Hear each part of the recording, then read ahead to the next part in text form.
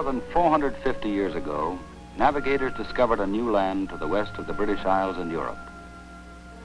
In 1497, one of them, John Cabot, a well-known sea captain of Bristol, England, sailed westward to America. Again, in 1498, he returned to the new land, this time seeking a shortcut across it to the spices and riches of the Orient. While John Cabot did not find a northwest passage to the Orient, the men of Bristol still believed in it. Among the Bristol navigators who held firmly to their faith in the elusive passage was Sebastian Cabot, son of John. In 1508, he sailed westward in the search. He too failed. Sebastian Cabot, persisting in his belief in a shortcut to the East Indies, prepared his ships once more for the long journey, and in 1553 sent them out from Bristol. The search was futile. Many men since then have crossed the ocean westward, penetrating the frozen wastes of the Arctic. Cartier, Frobisher, Davis, Drake, Hudson, Baffin, Fox, James, Parry, Franklin, and other great explorers. McClure and Amundsen, much later, proved that such a passage might really exist. But a route across North America for deep draft ships remained to be found. In recent years, the Arctic areas have become increasingly important. The Navy's Military Sea Transportation Service supply ships, moving into the area during the short summers, have brought men and supplies necessary for defensive purposes. Here, where nothing exists except what men bring in, the United States and Canada have built the DEW line, the distant early warning line of radar installations stretching across the frozen top of North America as a defense against possible enemy attack. The MSTS ships rounding Point Barrow in the west and continuing eastward have not been able to move across certain uncharted areas which might provide an escape route eastward into the Atlantic. In recent years, Coast Guard cutters with the Navy's hydrographic survey groups have charted eastward to Shepherd Bay. Arctic ice along this route near DEW line installations prevents entry by supply ships from the west, except for a short time in summer. An eastern escape route would provide more time for the ships to unload and depart. During the summer of 1957, Coast Guard cutters will attempt to extend the survey of uncharted waters adjacent to the DEW line stations. Here in Miami, Florida, one Coast Guard cutter, the Bramble, is being prepared with protective sheathing for such service in Arctic ice fields.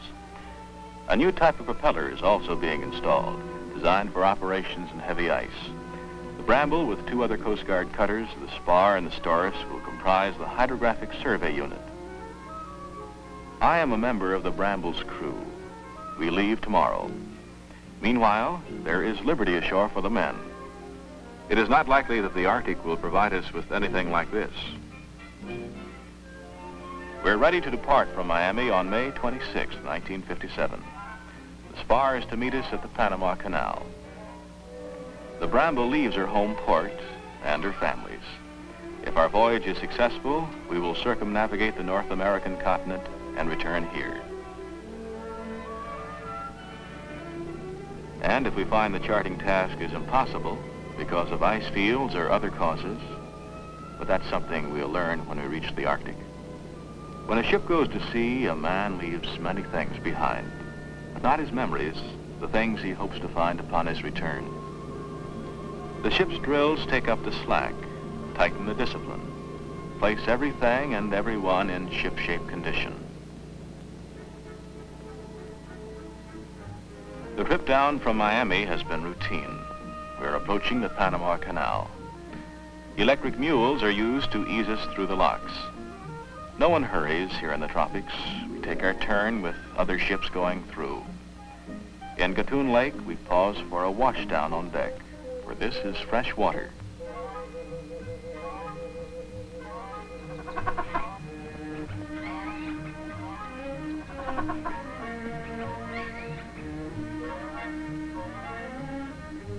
We get ashore for a few hours of liberty in Balboa Canal Zone. The Coast Guard cutter Spar joins us here. The Spar's home port is Bristol, Rhode Island, from which she's come directly to the Canal Zone. Together, we'll proceed up the west coast to Seattle. Into the blue water of the Pacific now, the Spar leading the way northward. From Panama, we log 1,600 miles before we make our first port, Acapulco, Mexico.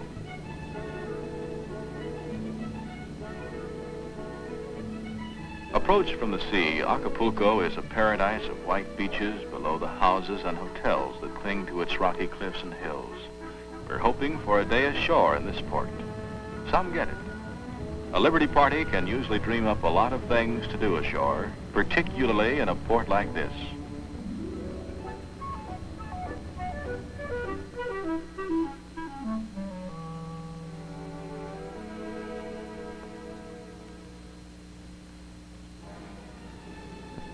Ships have a habit of returning to the sea, and the Bramble is no exception.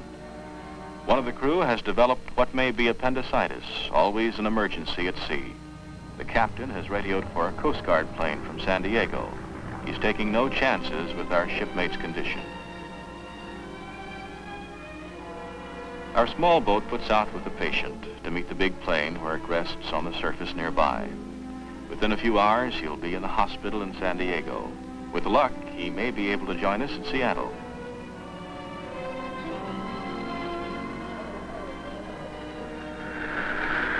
That bad appendix case didn't leave us any too soon.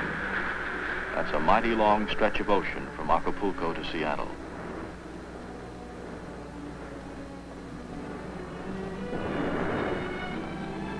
Seattle, and we find some of the MSTS ships, a part of the 96-ship force that will constitute the 1957 resupply operation in the Arctic.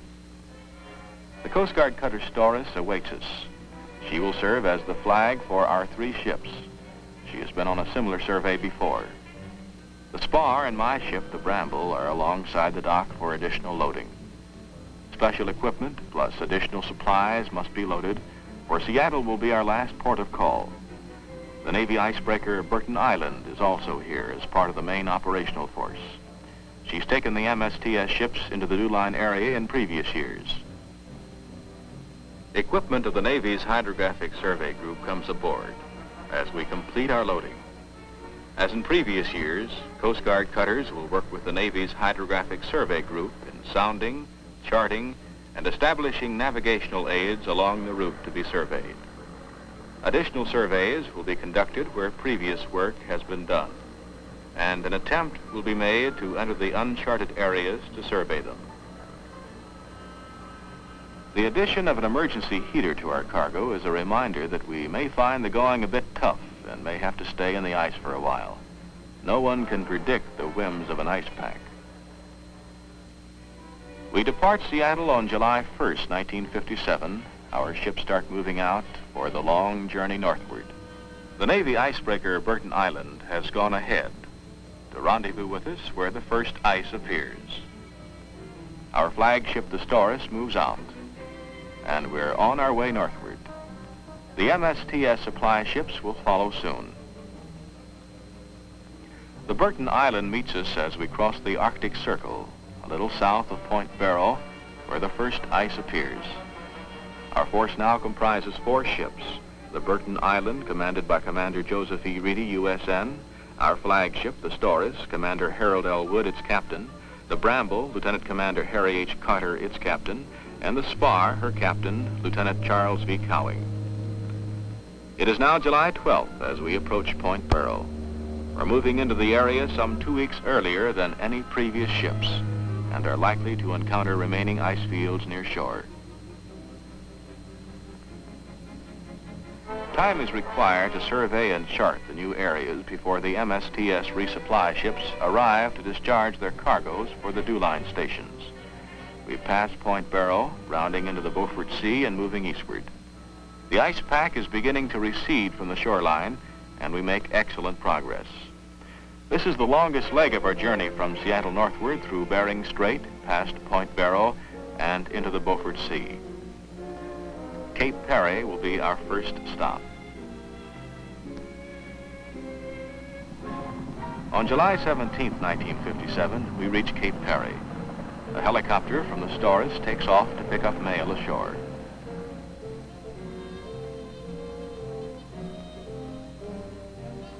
We are only a short way from the western approach to Amundsen Gulf.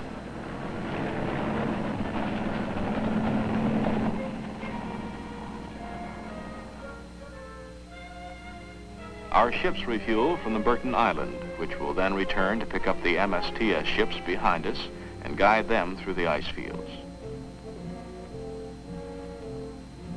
The cutters move ahead by themselves into the ice of Amundsen Gulf.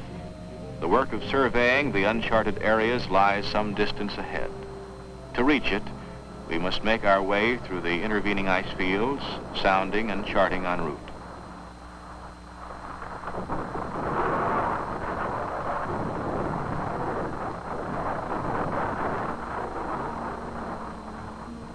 The heavy ice of this area presents a menace that cannot be predicted with accuracy.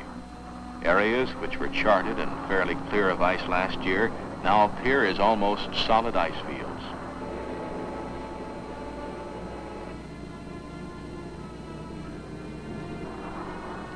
Our ships are aided by the charting of Coast Guard cutters in former years. The thickness of Arctic ice is due to the extreme temperatures, shifting currents, and the direction and velocity of the winds. When the ice is in a solid field, it becomes thick enough to resist impact.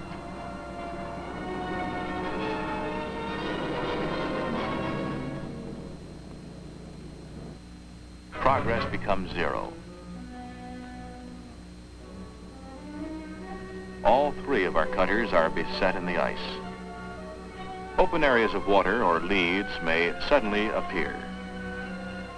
Due to currents and winds, ice fields seldom remain stationary for great lengths of time.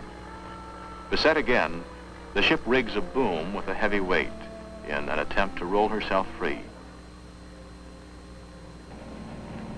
While she's trying to work herself loose, the Storis sends a helicopter out to search for leads in the ice field toward which the ships can direct their course once they're free.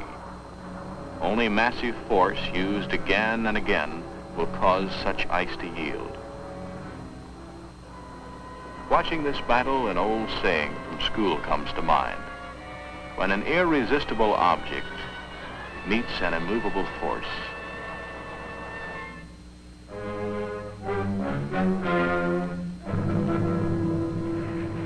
as long as there remains some freedom of movement, the chance of the ships breaking through and into a nearby open lead remains fair. But the ice shifts, closes again to trap us. During the summer nights in the Arctic, darkness never really falls. And in the lessened light, the ships continue the fight to free themselves. But again they're beset, dead still in the ice. An attempt is made through the use of explosives to shatter the ice near the ship.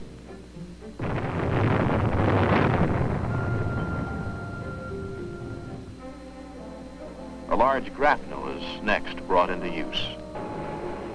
The ship's engines go to work again in this new attempt at freedom.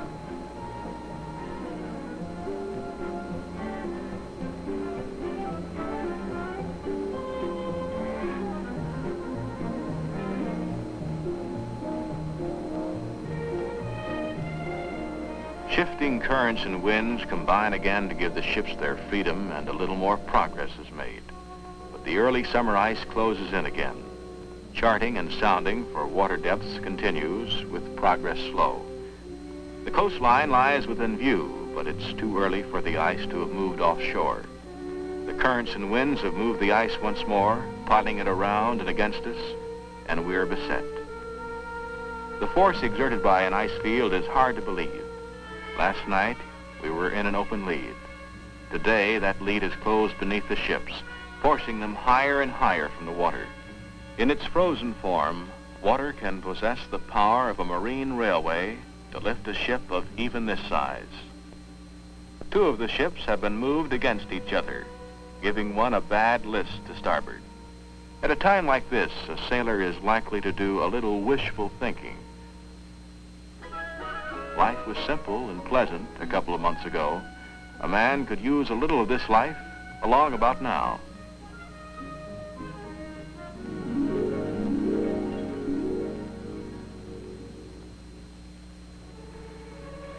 The Spar manages to free herself and moves in to aid the Bramble, breaking the ice as she comes. The Storis has freed herself again.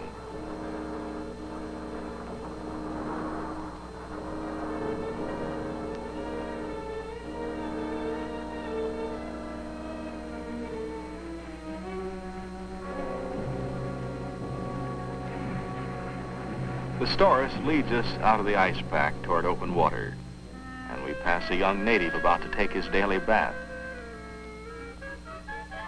He decides no bath is worth it in water this cold.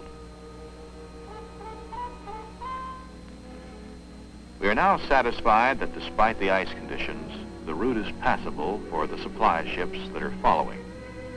We are now free to mark the survey track with navigational buoys for the supply ships to come. Moving into Cambridge Bay, we continue to set our buoys to indicate a safe track for the MSTS ships. The buoys established here in previous years have been moved about by the action of the ice fields. We pause for a very important task, that of examining the ship's hulls for possible damage. Experienced crew members who are divers go below to give the hull and propellers a careful check.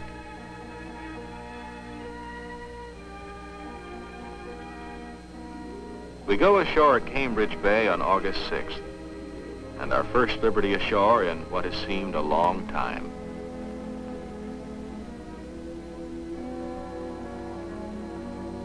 Eskimo children, we should have brought along those Mexican hats for them. And what Coast Guardsman doesn't like dogs? The Navy's Hydrographic Survey Group can now begin work ashore, where reference points for soundings are to be set up. They take their sights and make their records to establish locations for the various aids to navigation we will set in this area. One of the ship's LCVPs lands parts of a radar reflector tower of lightweight but very strong material.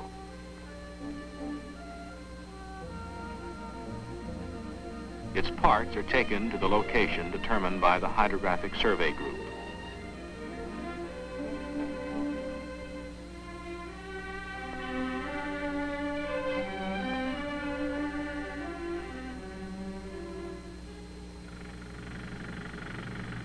The permafrost, frozen subsoil of the Arctic region, resists anything except drilling to provide holes for anchoring the various towers. Pre-planned construction permits towers to be assembled quickly and easily with simple tools. Such towers and other signals will serve as aids to navigation for future travelers, being visible during the day and discernible to shipboard radar at night.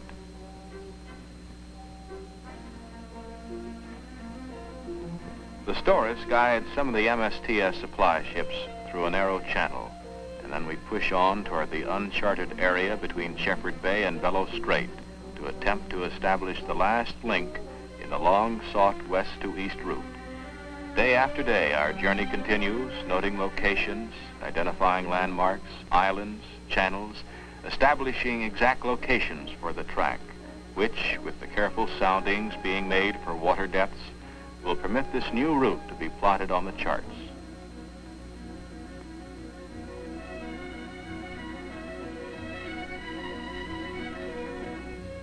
Sometimes shallow waters make us change our course, but we slowly move ahead.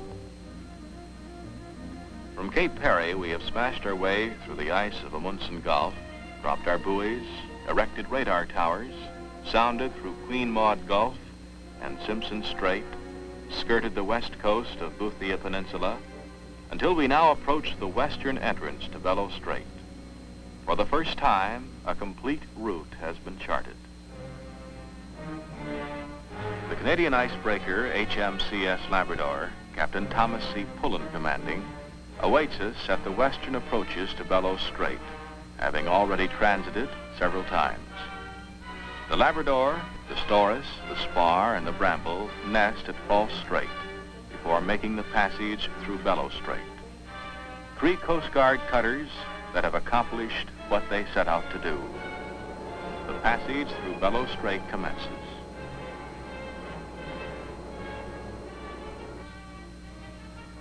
It is September 6, 1957. With the Labrador and the Storis leading, we make the turn into Bellows Strait. For the first time, a seagoing ship of the United States has crossed North America from west to east. The Spar follows us through as we look astern from the Bramble, with the Storis and the Labrador leading.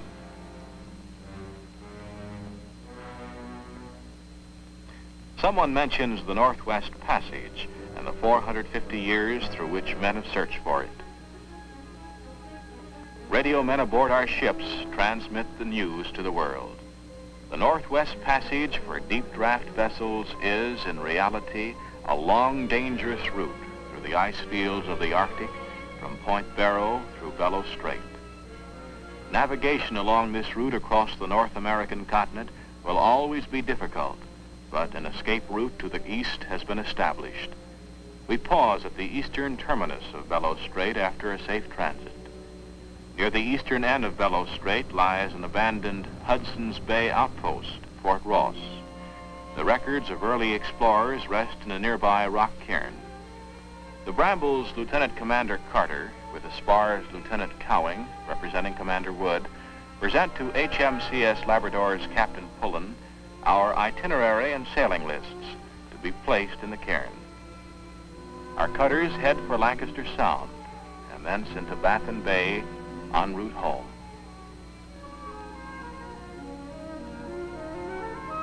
Having seen all of the ice we want to see for a long, long time, naturally we see some more now, and this berg is a big one.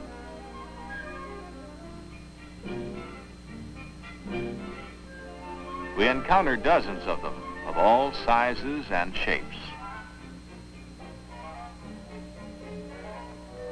Keeping a close watch for them, we give them a wide berth. A month ago, we were beset in the ice without movement. Today, there is plenty of roll in this ship. Bellows Strait through Lancaster Sound and Baffin Bay en route to Boston. A suitable route to the east for supply ships crossing North America from the west, when ice conditions prevent their return via Point Barrow. There she is, right where she should be, Boston. We didn't expect this welcome on September 24th, 1957, but it's mighty nice to have it.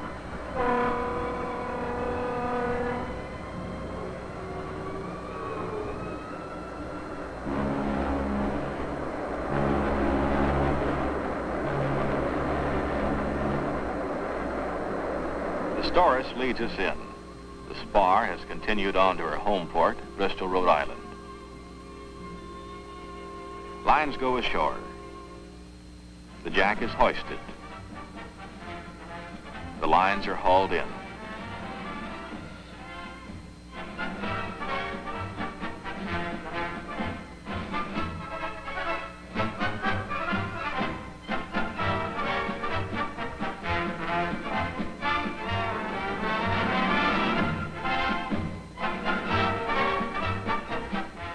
We are welcomed by Rear Admiral Edwin J. Rowland, Commander, 1st Coast Guard District, as we stand at ease on historic Constitution Wharf in Boston Harbor. Present also is Vice Admiral John M. Will, USN, Commander of the Military Sea Transportation Service. The Honorable David W. Kendall, Assistant Secretary of the Treasury, is also present.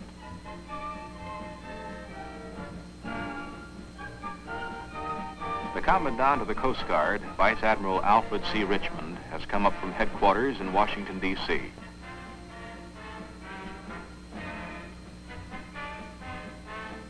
The Canadian Consul General, the Honorable Alexander John Boudreau, offers his congratulations. At Bristol, Rhode Island, the cutter Spar is returning to her home port. The families and friends of her crew watch ashore as she ties up. One little old lady and her son eagerly await a crew member, for this is more than a ship's arrival. This is a homecoming for the men of this ship.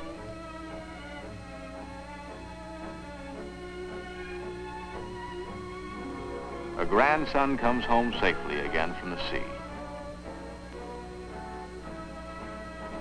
Among those who welcome the Spar and her crew is the senior United States Senator from Rhode Island, the Honorable Theodore F. Green. From his vantage point of 90 years, he gives them a well done. Rear Admiral Henry C. Perkins, United States Coast Guard, presents the Spar's captain, Lieutenant Charles V. Cowing, with the plaque commemorating the historic voyage. The Bramble is homeward bound now, back to Miami, Florida. A porthole gets cleaned. Flags fly, including the Bramble's Northwest Passage flag. Miami is there in the distance.